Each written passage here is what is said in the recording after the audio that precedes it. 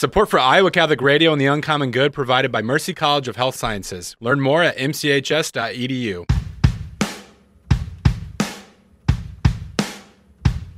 Welcome, folks, to the Uncommon Good with Bo Bonner and Dr. Bud Marr. Every week, diving deep into the truth of Catholic social teaching and restoring all things in Christ.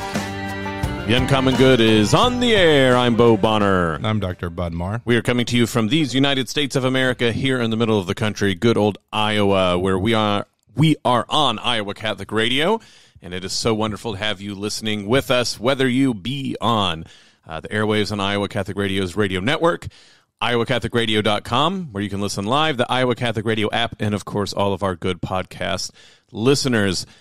Uncommon Good, always brought to you by Mercy College of Health Sciences, which is where Bud and I both work. Down there, I am the Senior Advisor for Mission Initiatives and the Director for the Center for Human Flourishing. Bud, what do you do at the old college?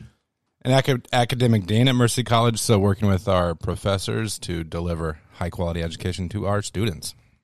So it is, like I said, brought to you by Mercy College of Health Sciences, mchs.edu. Go check out all the offerings that are going on, wrapping up summer. I know maybe some of the temperatures we've been having lately, it's hard to think that just because we're in August, summer's wrapping up. But as my children let me know, quickly wrapping up. Getting ready to prepare for the fall semester at Mercy. My guess is if you've not enrolled yet, you're probably not joining us for the fall ride.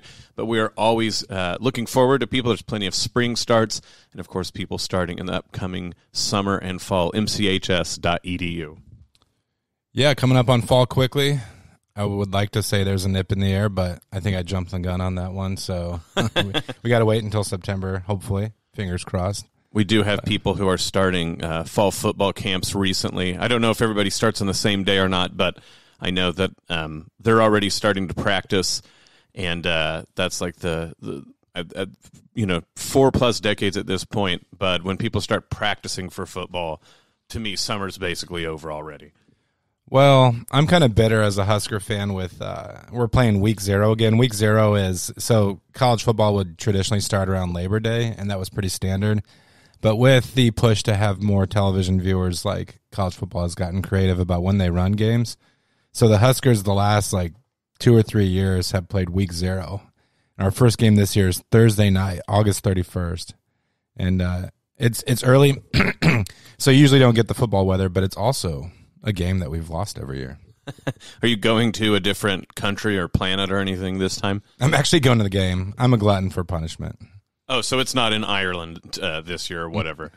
St. Paul, Minneapolis, so pretty close. Kind of like Ireland. Similar green, lush landscape. I'm wondering if both the Irish and the Minnesotans would be okay with being mutually paired together like that.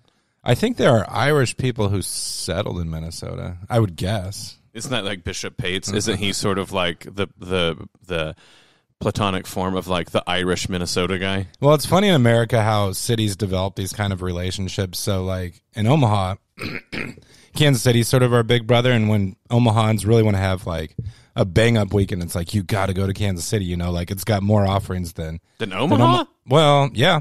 Oh, man. Okay. Well, that's like an hour-long show on its own. Keep going with your point. Sorry. Professional sports teams and kind of barbecue. Kind of. They have the Negro Baseball Hall of Fame, which is pretty cool. World War I Hall of Fame. I'm not denying that. Just I prefer going to Omaha. Sorry, Kansas City. No, yeah, sure. And I grew up there, so you can visit my birth site. But when I moved to Des Moines, I was surprised at how close the connection was with Minneapolis. Yeah. In my mind, Minneapolis always felt like light years away, but it's really not. We took a John up there a few years ago. No, it's true. When I got up here, I thought, Kansas City would be where most people would go to, or maybe even Omaha. But yeah, people talk about the Twin City quite a bit. So I just think people are like, well, we're Iowa nice. So when it's time to go somewhere, we're going to go where it's even northerner and even nicer. Well, and they have Jeff Cavins. And yeah, there Jeff you go. Cavins gave us the catechiclins too. You and I have both been blessed to to teach here in Des Moines at the Catechetical Institute. It's hard to say. Yes. But you also almost ran over a biker in downtown Minneapolis. That's true, but like the bikers are bold up there. We're just going to say that. Like the pedestrians, they are bold pedestrians. It must be the winners that make them that way. Something else that is bold, Bud, I would say chapter 9 of our radio reading roundup, Augustine's Confessions, which is what we're going to talk about today.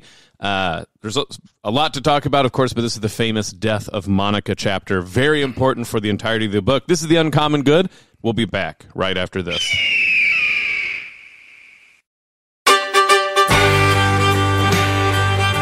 Back with The Uncommon Good. Bo Bonner and Dr. Bud Marr joining you this week. Thank you for listening to the show. Wonderful to have you with us, whether it be listening live on the Iowa Catholic Radio Network, on iowacatholicradio.com, where you can listen live to all of our shows, the Iowa Catholic Radio app, where you can do the same, and, of course, our wonderful, beautiful podcast listeners.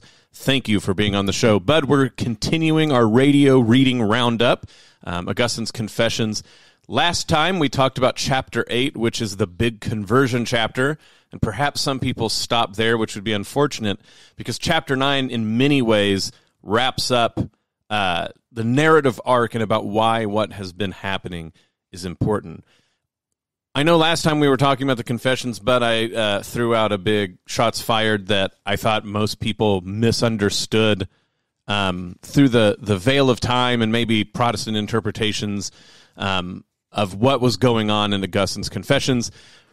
People make a big deal about him reading and sort of reading his way into the faith, but actually Chapter 8 was about the stories of the saints and the conversions of the saints and how the saints play this huge role in helping us convert. I'd also weirdly say Chapter 9 really ramps up the Catholicism angle of his conversion, which is Chapter 9, after this triumph of Chapter 8, is really about death quite a bit. And if you really would just want to talk about a mean way to put it, the body count, I think he talks about like 5 or 6 different people dying, most famously Monica. But I think it's interesting that he immediately makes the next chapter after his big conversion death, because, of course, what Augustine seems to really be saying is a conversion is a death to an old life, rebirth to another one, which in itself is a prefigurement of heaven. And I just saw this, I don't know about you, as the driving force of this entire chapter. Well, recently my wife and I watched Jim Gaffigan's new comedy special. Okay. It's called Dark Pill, and the motif of the special is it's kind of darker humor. So early in Jim Gaffigan's career, he had a special called Beyond the Pill, and it's playing off. He's got a similar heritage as you and I do, and so he and his children are quite pale, and he makes jokes about how much sunblock it requires to go outside during the summer and things like this. But a kind of vibe here with Augustine as well. I was surprised. So, like, his narration of the death of Monica is famous, and it's not surprising based on what we've looked at in the earlier chapters of the book. He kind of passes over the death of his son, and he's grateful to God that his son was spared. I guess sort of like, I mean, Augustine at times sees death as it can be a kind of blessing in the sense, like, if you're right with God at the time of your passing, like, you're sort of like spared, like, so he's grateful that his son was baptized, and then he dies before, of course, like, being possibly pulled into the various sins that Augustine faced. Well, it's interesting too that he says, he makes this point about that in the faith, he was just as old as they were, because I guess he converts at relatively the same time. I'll be honest, I didn't think he was very, like, completely specific about what happens there. But, he essentially goes, he died a man, right? He was this man who is now a part of the faith. And it is interesting. It seems like Monica, he feels like he has to rope in to his story because she's so central. But other people in his life, including his dad, like you said, his son, his basically common law wife, he will be very hands off on them unless they kind of have to be in the story. What's interesting is in some ways he spends more time talking about the deaths of what would almost seem like random people at the very beginning. I mean, we get a lot of accounts of people who let him stay, like, at their houses, and how long it took them to convert, and, like, dying right after they became a Christian. I'll be honest, like one of the other things that's sort of funny is you almost get the impression from this chapter that becoming a Christian, you might die like within the next year. I mean, there's a lot of people who get sick after they become Christian. He got sick. We can talk about that. But like I said, I don't think it's him being morbid and dwelling on it in a way that I think we might misunderstand it. He really does see this as this theme we've been hitting the entire time, that life is more allegorical than we realize. And then, of course, he's a rhetorician. He's a beautiful rhetorician. So he picks up themes, but this theme really is that entwined in life is death, but it's almost always pointing to a rebirth if we allow that grace in our hearts to leap out and be read that way, as it were. Well, we've touched on it through the earlier episodes about Augustine, but I think this is the shining example of the Catholic Augustine, Book 9. Like we've said that some scholars or Christian pastors today will talk about Augustine as sort of like a proto-Protestant, but this chapter is just littered with a very Catholic worldview and understanding of different things. He's got this fascinating story early in the chapter about a blind man who's healed by he's touching his handkerchief to relics, basically to the bodies of holy ones or saints who have died. So you've got like already like a full-blown sort of Catholic understanding of relics. This is I've already had occasion to mention it in earlier episodes, but this is the one where St. Monica says, like, I don't care where you lay my body or what my funeral looks like, but just remember me at the altar.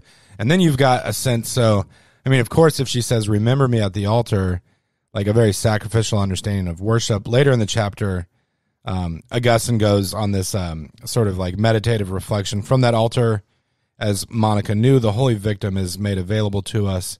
He through whom the record of debt that stood against us was annulled. And so this offering of the holy victim at the altar, central to worship, I don't know. It's a theme of the radio reading roundup, but I can never get that one right. The Catholic Augustine. Triple R. You mention in passing, yes, like so a very Catholic moment where it's like they found hidden relics of incorruptible saints, right? And that a blind man touched a handkerchief and was healed. What's interesting about this for me, Bud, is this is a big historical moment that sort of corroborates like a lot that's going on in Christendom. And Augustine is like throwing it into the narrative because it makes sense of what he's talking about. So this is when, is it Empress Justina? I forget which empress it is. I should have like checked right before we went on air here. But one of the Byzantine emperors and his wife fall into the sort of Arian type traps and are actively putting the screws on St. Ambrose. And so what's interesting about this too, people, like if you wanted, we could dork out and lose even more listeners than, maybe we've already lost. But this is an interesting note where Milan, even though it's further away from Eastern Christianity, like geographically, Milan has always had these weird connections with the East, and a lot of it is Ambrose. A lot of the hymns, for instance, that end up being in Western offices of prayer or even masses that have an Eastern flavor come from Ambrose or ascribed to Ambrose because of Milan. And so it's interesting that the shenanigans going on with emperors and empresses that in many ways have a lot to do with the Eastern Empire, St. Ambrose catches trouble from them. And so this is what they're saying is, again, notice how death here and obscurity and seeming like you don't know where these people are end up being part of God's secret will. So what's one of the things that helps the people of Milan, so to speak, stand with Ambrose against the political pressure that's being on him? Well, these martyrs that people had heard about but didn't know where their bodies were, it's in a timely fashion, right, Bud? Where do they find? They find them incorruptible and, in procession, bring them into Milan. And all these miracles occur, and it sort of fortifies the people behind Ambrose, and it doesn't convert the empress, but it makes them back off and stop pressing the Arian political issue. That's at least a little bit more Catholic than I remember the confessions being narrated in Protestant seminary. Yeah, and I think this is, as we're reading the Confessions, this is a book that we don't want to put within a glass case and just sort of like tip our caps to it. There's a lot here, to me, that pushes us. You and I, I lose track of time. I think it was last summer. Were we in Pittsburgh last summer? Yes. Part of the Notre Dame course that we took. And we visited St. Anthony's Chapel, and that place is amazing. It's on a hill overlooking downtown Pittsburgh, and it has the largest collection of relics in all of North America. I know for sure North America, and I think Rome has more. I don't want to put it up against Europe. I'm going to stick with the safe fact and say all of North America. Nice. But it truly is amazing, and it's the work of a priest who really spent the later years of his life just saving relics, finding them in different places. You know, unfortunately, sometimes someone will get their hands on a relic and try to sell it for profit. But this priest just kind of traveled the world, or others knew about his interest and helped him to collect all these relics. But it's fascinating. And again, you were trying to remember an emperor's name. I can't remember the priest's name right at this moment. Father German name. He had a German name. He actually was a physician by training. And so before the period in his life where he really focused on collecting relics, part of his ministry as a priest was visiting the sick and the dying. And he would use those relics as he visited the sick and the dying. So oftentimes, people would report miracles, or they would ask for Father German name to visit them to provide this healing. And I guess it just reminded me, like, there are a couple points. One is relics just are not as visible or front-facing as they used to be in Catholic devotion. I'm grateful to have a priest at Father Pichut at St. Augustine's who, when prominent feast days comes up and we have a relic of the saint, like I remember recently the Feast of St. Francis de Sales, that he'll expose the relic or present it for devotion, But you don't see that too terribly often in Catholic churches today. But what I was moved by with this story of this priest's life in Pittsburgh, Father Mollinger. Yeah, that's right. Is that the relics were not? They weren't points of curiosity. He recognized the power of God's grace at work in these saints' lives, and he made that available to the people he ministered to. You see that here. That was a part of early Christian devotion. As Catholics, we don't have to apologize for that. In fact, we should celebrate it. And so I would like to see more of that here in the Diocese of Des Moines. I like how we're making Book 9 a call to arms. That's awesome. Yeah. And maybe even an arm bone. Like, that's how relics work, people. So, Bud, that one is very evident, like I said in this, like how death points beyond itself, which, again, Catholics always get stereotyped as being morbid. But I think that's, to your point about the way the relics of the saints are a very Augustinian nexus, as it were, of the grace of God touching earth. And so that's why this veneration of saints and saints' graves, again, very odd if you consider a certain idea, a truncation of Augustine, I would say, that I'm very familiar with before I converted. You seem to never hear this aspect of Augustine, even though it's just threaded through in the Confessions. But another one that I think, Bud, that people somehow forget. You know how I've said before that people they act like Thomas Aquinas is the dorky philosopher guy, but actually what he's probably most well known for, even if people don't ascribe it to him, is a poet, because he wrote the entire Feast of Corpus Christi. So the faithful have actually heard Thomas Aquinas' words, have actually been liturgical praise. In a similar way, Augustine gets seen as, again, a big philosophy dork guy or a big political guy. So we hear a lot of Augustine's politics. But here in Book 9, what he says really made him understand the faith is he became a man of the Psalms. And so he actually explicates an entire psalm. He talks about Psalm 4, and he kind of gives a mini exegesis of Psalm 4 and how he thinks it wraps up and sums up what's going on in his life as a convert, and thinks that that's what he would want to preach to the former Manichees at the time. Actually, it's even interesting more than that. He says beyond preaching Psalm 4, he wishes he could just let the Manicheans come see him unaware singing Psalm 4, and he thinks that would be more of a goad to help them convert and rather than if he went and actually argued with him. A very interesting idea in itself. But the whole book opens up with his sort of paraphrase of Psalm 116. He starts with, and you start to realize he's done this multiple times throughout the book, where he starts with a psalm, and then it sort of is his jumping board on the rest of what he's going to say. So, "O Lord, I'm your servant and your handmaid son. You burst my bonds asunder, and to you will I offer a sacrifice of praise. May my heart and tongue give praise to you, and all my bones cry out their question. Who is like you, O Lord? Let them ask, and then do you respond and say to my soul, I am your salvation." So that's Psalm 116. But then he goes, "But who am I? What am I? Is there any evil I have not committed in deeds?" Then he talks about that. Look, you drained the cesspool of corruption in my heart, so that I ceased to will all that I had been wont to will, and now willed what you willed.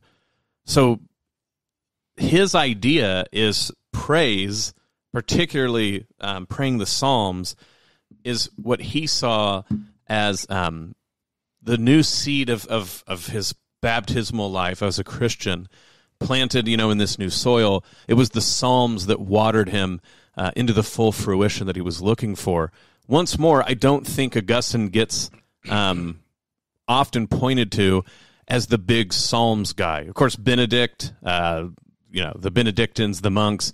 But of course, Augustine makes a rule of life. And as you can already see, but here early in his life, he's proto-monastic until he's sort of eventually, made into bishop and all these things like this. But once more, St. Augustine, like the martyrs and the saints play this, and their relics play a very integral role to his conversion, but particularly the Psalms in making him become what he sees as a full-fledged Christian after this initial conversion. Well, and that psalm leads into a discussion of freedom. I think, we got into this last week, but that's just really at the heart of Augustine's understanding of his conversion to the Christian faith. And I love this passage, the start of Book 9, because he's done such a great job earlier in the book of describing how it was his attachment to vice that ultimately made it difficult to come into the faith. So you see different complexions to people's conversions. In some cases, they have a strong moral conversion. What I mean by that is someone is convicted by the depth of their sins and they turn to God, and then they grow in understanding of the faith. Augustine's an interesting case where mentally or intellectually he arrived at a place and he recognized the truth of Christianity, but he, last week we talked about the famous prayer, "Oh Lord, give me chastity, but not yet."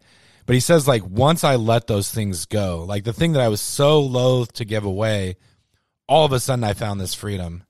And this is so hard sometimes to convey to young people. I'm at the point as a father where my kids are entering their adolescence, and Rachel and I are spoiled because our first daughter is she was a really strong-willed toddler, but has been a very sort of, I don't want to jinx it on air. No, she's a very respectful, obedient, dutiful teenager.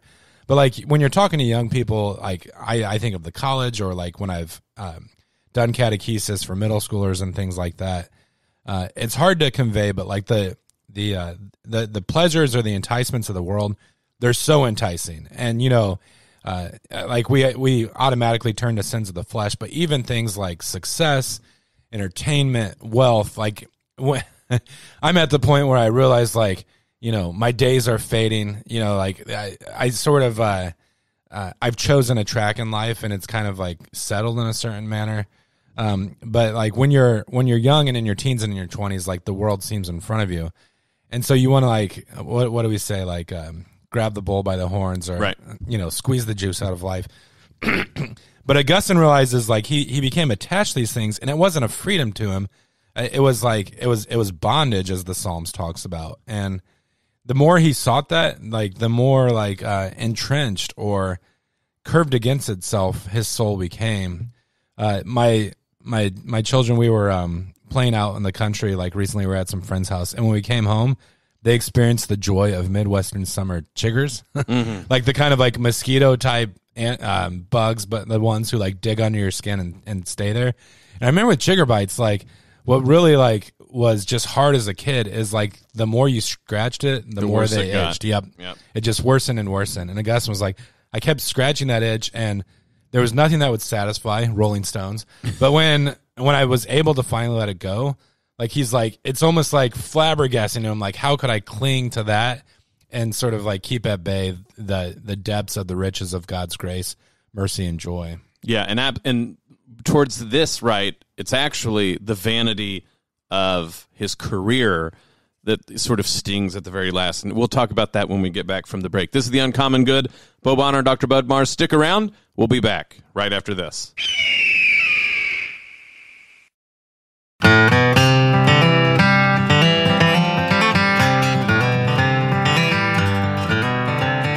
Back at The Uncommon Good. Bo Bonner and Dr. Bud Marr joining you this week. Thank you for listening to the show, whether that be on the Iowa Catholic Radio Network over the air, whether it's iowacatholicradio.com where you can listen live, Iowa Catholic Radio app, or our good listeners on the podcast. We are doing our radio reading roundup, Book 9, St. Augustine's Confessions. Book 9, doing fine, bud. Still so much to delve into from all of this going on. So I think with this segment, we can start talking about Augustine lays out what immediately happens after he converts. And I mean, this goes from everything from what he decides to do with his career to his mom's funeral. Also, little tidbits like he goes and asks Ambrose. By the way, this is almost apropos to nothing, but I think it's an experience most people have felt before, where they felt excited about something and they go to someone that they know knows a lot. So Augustine goes to Ambrose and he goes, "Which book of the Bible should I read first?" And Ambrose goes, "The book of Isaiah." And then Augustine admits, "I started it and I really didn't get it, so I waited to read it a lot later." And I mean, this is a philosopher guy. I love that he was all like, not for me, not at this time. And if I'm not mistaken, right, he eventually writes a commentary on Isaiah, right? I'm pretty sure he does. I wouldn't be surprised. Yeah, but I just think it's funny that at the time he's like, was fired up. Ambrose is like, "Go read Isaiah." And he starts and he's like, maybe later, Ambrose. Well, this is a total bunny trail. But like when you think about the Bible, like the members of the body of Christ, like we're so diverse and in personality and outlook and things like that. And one thing with the Bible is like there are times where those with my personality and outlook were like, why didn't God just make it simpler? Like, couldn't it just be a series of like 120 propositions where it's like, do this, don't do that? And then you realize like the heart of the message is that the Word of God became incarnate. And the Old Testament sets up all of that, like it's this deep mystery with all sorts of complexions and textures. But I see this with introducing new Christians to the Bible, where there are parts of the Bible that really resonate with me. So I'm like a huge like Gospel of John guy. I love Hebrews. Like Hebrews was crucial in my conversion to the Catholic faith. But there are those like when I meet a new disciple, I'm always like, oh, like steer them away from Leviticus at first, or like Isaiah's heavy sledding. They might read Ecclesiastes wrong or like draw the wrong conclusion. But you find folks who are like, Leviticus, like this is awesome. Right. Like, all these legal codes. I'm a numbers convert. Yeah, exactly. So it's cool to hear this from Augustine, like you said. You'd think like someone with Augustine's like towering intellect, like he would just read any part of the Bible and be like, this is awesome. Here's the meaning. Write a book about it. But it took him time to warm up to Isaiah. No, I mean, exactly. And when I started taking the faith seriously growing up, it was Job, right? And, no one is supposed to like Job. And I was like, Job's great. I love Job. And to your point, here's Augustine admitting that he, at this point, he intellectually converted, like you said. We know he reads like Neoplatonism. He's already down with the allegorical reading of the Old Testament. And he's still like, I like when Paul just tells people to stop doing bad things. that was where he was at in the spiritual life. So, like you said, I think very consoling that even if Augustine had to wait for the right, proper time for him to read Isaiah and it really sink into his heart, you're okay, listener, if you happen to be reading a book of the Bible and you're like, it's just not hitting me yet. It can do so in the future. But this idea of timeliness and what you need to do in response to the gospel, in response to conversion, in response to making Jesus Christ the center of your life. This is what the first part of the book of Book 9 is about. Augustine decides he needs to get out of prostituting the words of his mouth, is what he says, and turn it to the praise of God. One more time where I think in some ways younger Augustine who converts is sort of running as fast as he can against the allurement of something that later he obviously shows that he appreciates. We talked about this in the last segment. You can't write an intro to Book 9 or basically any of the hymns of praise that Augustine writes in this book unless you are a just superb rhetorician. I mean, he is a wordsmith. But at the time, he rightly denotes, like you were saying in the last segment, Bud, that the biggest hindrance for him had long stopped being intellectual ones, and it was the allurements of like the 1,000 paper cuts of the world. And one of those for him was his job. And his job, he goes, I put so much into it because that's where I got this sense of like honor and importance. And he goes, I knew that I had to cut that out of my life and make a radical turn so that I could actually fully embrace what was going on. He decides, going on with his conversion, he decides that he's not going to quit. Essentially, it sounds like he had like a month left of school, and he thought that if he quit, then it looked like he was just being self-aggrandizing. So he's like, he'll finish out the semester.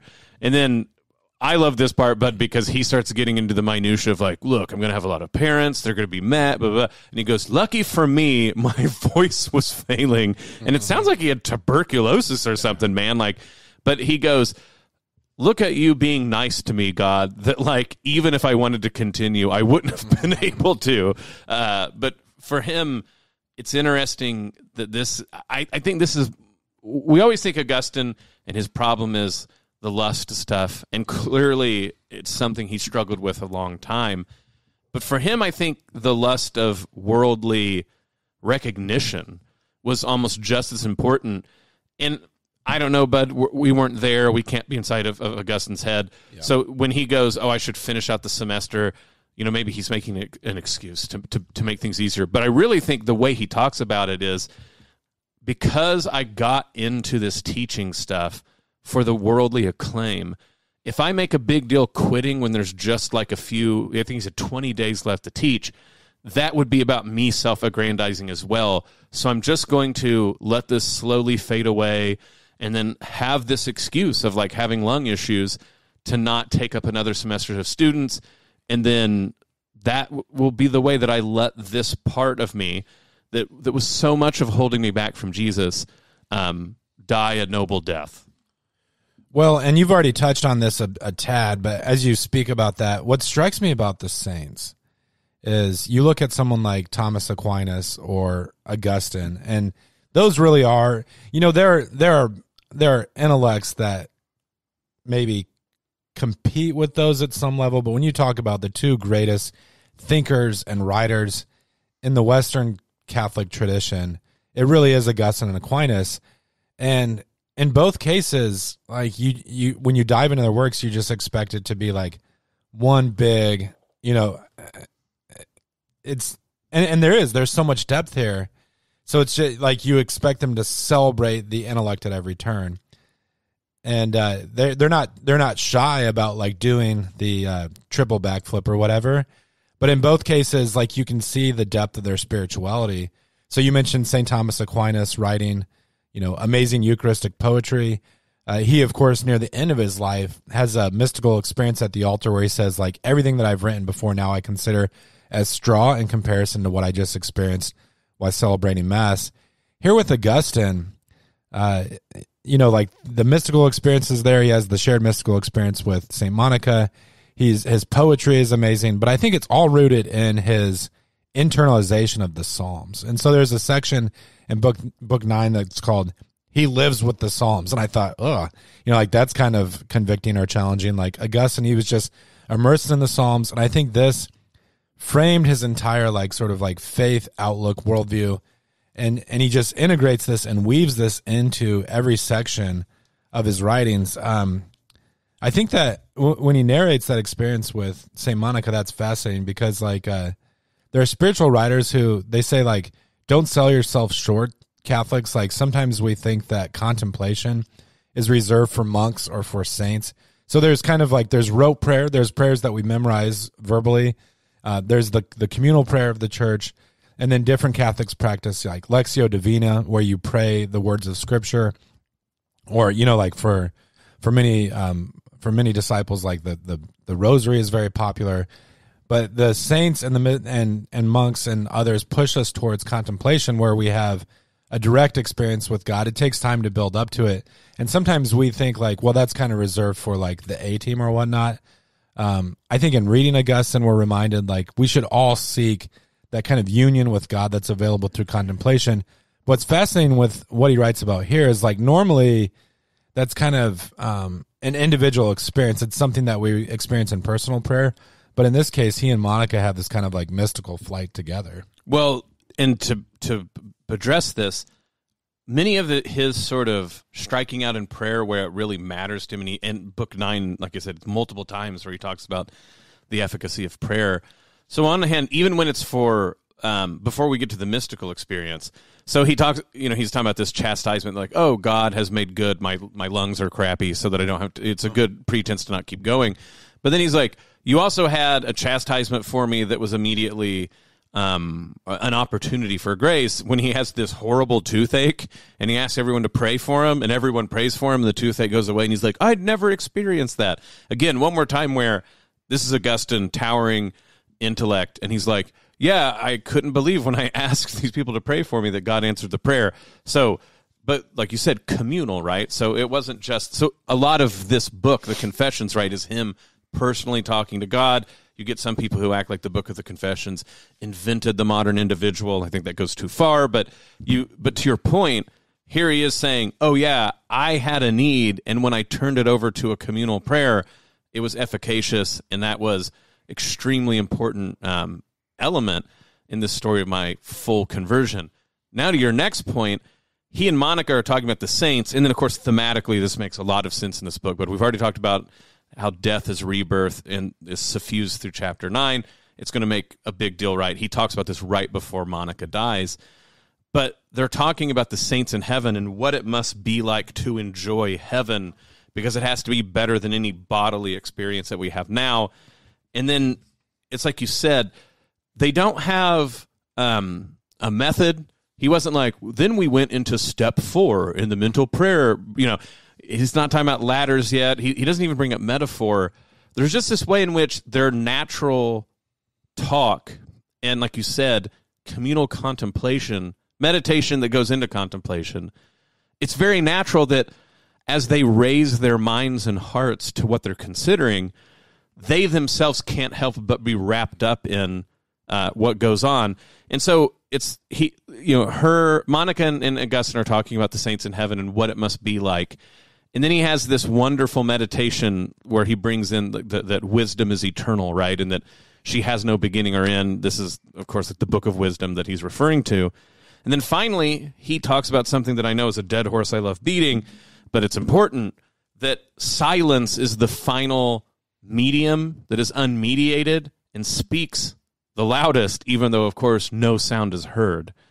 And to your point, that seems like this has to be this ascetical individual struggle up the mountain of contemplation, but it's actually together with his mom, that because they set their mind together on this fervent desire to imagine what the saints must enjoy in heaven with God, that they eventually attain silence, and in silence, silence speaks to the depths of their heart. And that is what Christian mysticism truly is, right? Is that in silence, we don't have to say anything or even hear anything, because God has, so to speak, embraced us in his being. And this is in this book also, he says God is being itself, as a throwaway line. But you're right. I think it's very important to say he does this through a natural conversation with someone else. It doesn't have to be spiritual mathletes. Notice, too, right, that this is Augustine at the beginning of being a Christian. Like, he hasn't gone through all of these years of being a bishop or the controversies.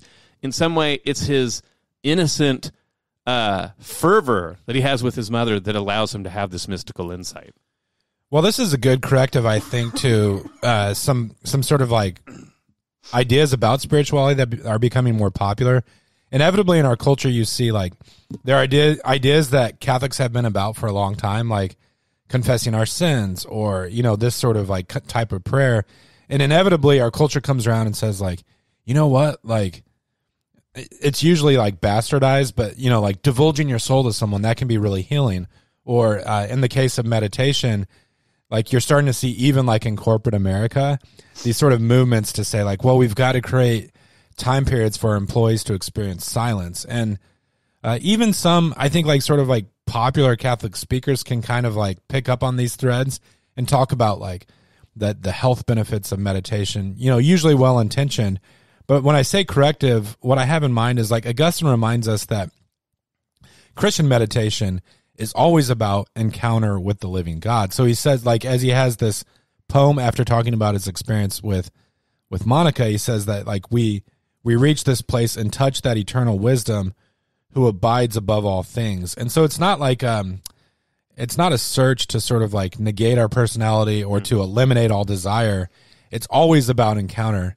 And that's where with Augustine, like with a lot of what we're talking about on today's show, like his spirituality and his theology is so balanced. Like you've got contemplation and you've got like great intellectual rhetorical reverie, for lack of a better term, but also like a real simplicity about the faith and a sense of what's foundational, and also like a brass tacks kind of like, look, if you're attached to this particular sin of pride or lust or whatever it happens to be, you actually have to let go of that to experience the fullness of the freedom that God provides. Like you mentioned silence, he's a great like theologian of silence, but also talks about the role of the Psalms and of singing hymns in the spiritual life. I love that part when he touches on the hymns where you get the sense. So one of the characteristics of the Roman Rite is that it's always had like this beautiful simplicity. It's sort of unadorned in the sense like if you've experienced the divine liturgy in the East, it's very melodic and textured, and like it's kind of like sometimes like you'll be heading one way in the Eucharistic celebration and kind of circles back. The Roman Rite is textured for sure, but it also has this kind of like brass tacks. The priest approaches the altar, he's got a work to do to offer the Opus Dei, and does so. And in a lot of places, like even today, like sometimes without chant or song or hymns accompanied. And you hear this from Augustine where he says like, we sort of picked up this tradition of the East. And it's funny to me where he says like hymns started to be added so people wouldn't faint from weariness, so right. It's kind of like the hymns and the songs carried them along. Now we've got this great, treasure of sacred music in the West. But I really like that sort of historical tidbit at that part of Book 9. Well, and even the historical tidbit part. So this is where he first brings up memory. And, of course, we're going to get tons of memory in the coming books. But he brings up, because this is after he says, like, oh, yeah, and I remember this whole episode with the Arian persecution of Ambrose and how they come out of it. And he says, isn't that strange that my memory made me think of that right now while I was writing this chapter 9? And so his memory, he goes like, it's to your balanced approach about Augustine. So yes, mystical contemplation, and don't think about the things of earth, right, and the things below are not, are nothing compared to the glories of heaven. But then memory, right, which is this very human thing that remembers the things of this world, which gets into this whole allegory thing that I've been hitting on. Memory is sort of the way that God uses the past to point to eternity. And so he does it. So now he's doing this with his mom. He's going to talk about his mom dies, and then he goes and gives basically like the best eulogy to a mom you could ever have. It's like, we're all going to fail our moms, bud, compared to like how great Augustine did this. But man, it runs the gamut about Monica. One of my favorite like side notes is when he's all like, this is advice you shouldn't follow, but he was like, yeah, the reason that my mom had a lot of self-control is that they gave them no water except at dinner time. And you might think that's crazy, but I can give you reports from the 1990s when we would be at football practice in 100-degree weather, and they're like, well, you can only drink at water break because you need to learn to play without being hydrated. Of course, now they're like, drink at all times because water's so important. So shout out to my memory remembering 1990 football practice while reading the Confessions. But, he brings up what seems like Monica's stealing the peaches moment, which is hilarious because it's, she basically is like licking the spoon you get the wine with. I mean, it's very little, and it's hilarious because you go, oh, so Monica must have struggled with alcoholism like 3 decades. No, this actually went on for like a few weeks. But this, to me, Bud, I know this seems like a weird way to draw up, this episode, but what he starts to point out is, so what makes her stop is one of her servants says, hey, if you don't do this, that, or the other, I'm gonna tell that you've been drinking this wine. And he goes, the wickedness of people's intentions, which was just to the servant was trying to get one up on her master's child, that converted her. She goes, you're right. I shouldn't do this. This is beneath what I've been asked to do. And our flatterers can actually make us go astray. But even the people who are after us, God's will can make into something like what became St. Monica, the peacemaker who converted a pagan husband, brought back a wayward son, and in her death even let go of the wanting to be buried in her homeland because her homeland was heaven. God's will is sovereign, but not in this sort of tyrannical way, but in the beautiful way of an artist. And I think that's what Augustine ultimately tries to do with his book 9. This is The Uncommon Good. Bo Bonner and Dr. Bud Marr, stick around. We'll be back right after this.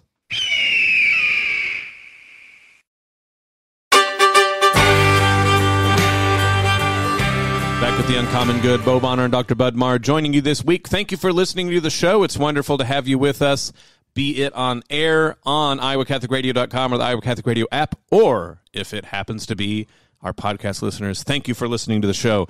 Bud, I'll be honest, most people wrap up their reading of the Confessions with Book 9, which makes enough sense.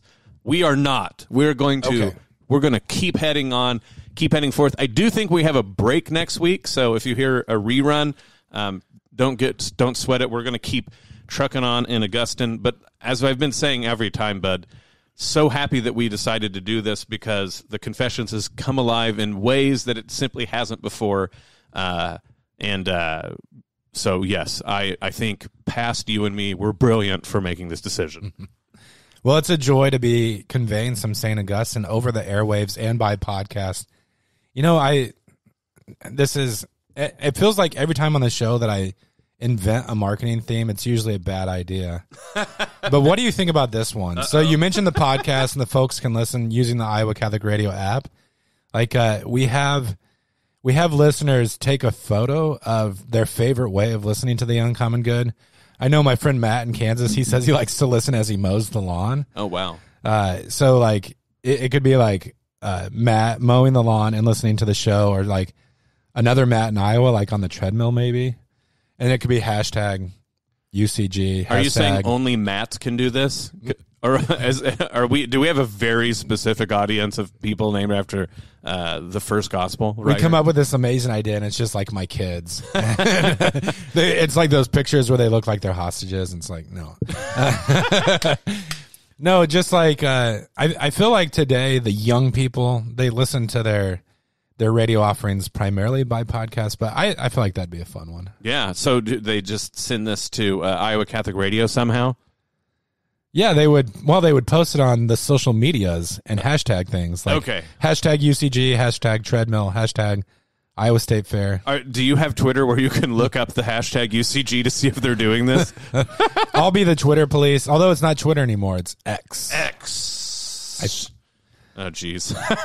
That's a whole other hour podcast to talk about that. You can pray the rosary using the Iowa Catholic Radio app, or join us on air, so to speak. So we broadcast the rosary at 6 a.m. At 10 a.m., the Chaplet of Divine Mercy at 2:55 in the afternoon.